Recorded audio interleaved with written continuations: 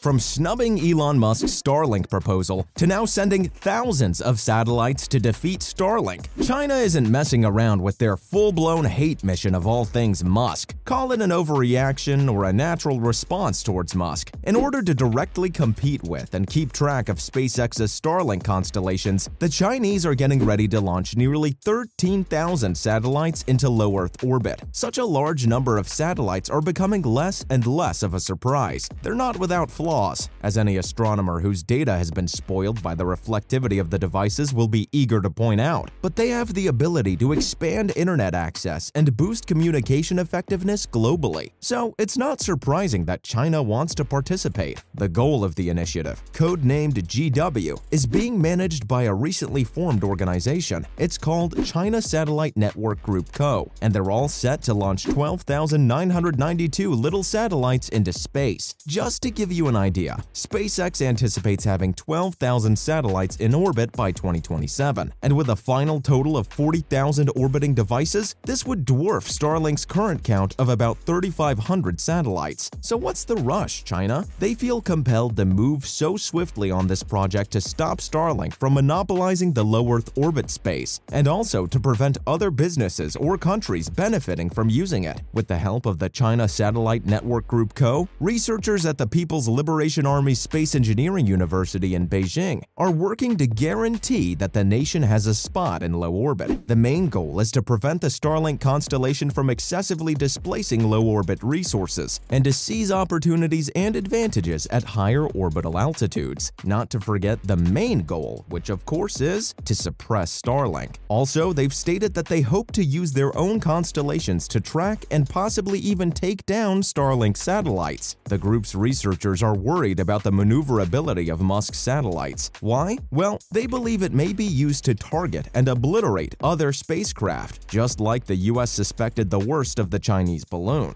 Anyway, China aims to match that promise by introducing their own fleet of gadgets into the mix. A little excessive, no? The country also wants to be able to identify each Starlink satellite and be aware of its movements. You see, they worry about the potential military uses of the Starlink satellite constellations, particularly in light of the ongoing situation in Ukraine. The academics from the Space Engineering University have advised China to launch an international anti-Starlink coalition to support this goal. This coalition might demand that SpaceX publicly disclose the precise positions of its satellites, but since this information is still unavailable, China's only chance of monitoring Starlink may be to launch themselves into orbit. Now, let's talk some facts about Starlink. China has expressed concern that while Starlink was created to provide high-speed internet to customers around the world, it might also be used for global surveillance. While I'd take anything Elon Musk says with a grain of salt, the Chinese paranoia is on another level. Truth is, SpaceX intends to launch thousands more satellites, but their satellite constellation consists of about 3,700 satellites right now. And yes, the company is beginning to apply Starlink technology to military and governmental applications. Not in the way they fear, though. Musk justified SpaceX's choice to prevent Ukraine from using the Starlink satellite internet system to launch drone attacks against Russia, citing the threat of escalation of conflict that leads to World War III. Smart move, gotta give that to him. It's currently the backbone of Ukraine's internet needs, when everything else has been destroyed. President of SpaceX, Gwynne Shotwell, claimed that steps had been taken to prevent the Ukrainian military from using Starlink, but to control unmanned drones in the middle of a conflict, as it was never meant to be weaponized. Of course, not everyone is happy with the choice, though. Former NASA astronaut Scott Kelly urged Musk to remove the limitations on Ukraine's usage of Starlink on Twitter, but Musk is firm on his decision. He reminded everyone that SpaceX commercial terminals, like other commercial devices, are intended for private use, not military use. What's more, he said they haven't used their right to switch them off, but are making a lot of effort to act morally. Sounds like a thinly veiled threat if you ask me. Speaking of threats, Russia's got plenty. Starlink's ethical dilemma arises because both the US and its allies in Europe invested millions to provide the satellite internet service to Ukraine. Also, at least one official from the Ukrainian government openly urged SpaceX to relax the restrictions. On the other hand, Russia has threatened to attack Starlink under the guise of objecting admitting to its usage in Ukraine. Even more impressively, one Russian business claims to have developed equipment that can locate and hunt down Starlink dishes on the battlefield. Just two allies, Russia and China, working together to give Musk a hard time. By the way, insiders are calling China's suppressed Starlink mission a bluff. You see, President Xi Jinping has urged China to increase its technological independence in all spheres, especially amid tight relations with the United States and export restrictions that have prevented Chinese companies from obtaining some cutting-edge computing processors. A fleet of about 13,000 LEO satellites was to be built by the state-owned China Satellite Network Group Corp by 2020, but construction has been slow so far. Experts predict that China will only have 4,000 operational LEO satellites by 2027, down from the several hundred currently in service, not 13,000 anytime soon. Oh, and it's not like Elon didn't try to involve China with Starlink. In 2021, he revealed that the Chinese government didn't want him to market Starlink's satellite internet business there. Beijing made it clear that it disapproves of his recent deployment of SpaceX's satellite in Ukraine. They're mad that he's helping those people in getting around Russia's internet blockade. In fact, they demanded guarantees that he wouldn't promote Starlink in China. Not sure if that ended up happening, but it puts Musk in a very difficult position. More than 20% of his electric car company Tesla's income comes from China, and the company has a sizable plant there. Also, China is clear on its stance on the Russia-Ukraine conflict. They've refrained from using the term invasion to describe Russia's war on Ukraine this year, in contrast to the United States and other countries. Musk also anticipates that Tesla will be caught up in the Chinese fight over Taiwan, but will still work to serve Chinese consumers. Yikes, wouldn't want to be him right now. It's worth noting that China isn't being the most transparent right now. In recent years, they've placed a larger emphasis on developing their own technologies, notably in the aerospace industry. Telecom giants like China Mobile and Huawei have contributed to them having one of the highest 5G internet adoption rates in the world. Also, China's Beidou satellite communication system was completed in 2020, and it's comparable to the GPS system owned by the US government, which reminds me of something. Enter the spy balloon. China has insisted that it was a weather balloon that floated off course on its own, but as much as we want to believe it, the US claims that the balloon was engaged in a much more sinister activity. Since then, there have been a number of further flying object incidents, increasing everyone's anxiety even further. According to government sources, it had solar panels mounted on the metal truss dangling below the balloon, as well as collection pod equipment, including innovative equipment that could gather communication signals and sensitive information. The equipment, which included several antennas that were certainly capable of collecting and geolocating communications, was for nothing but intelligence and surveillance. Plain and simple. Where's that energy now, huh? That's all on China's plan to suppress Starlink.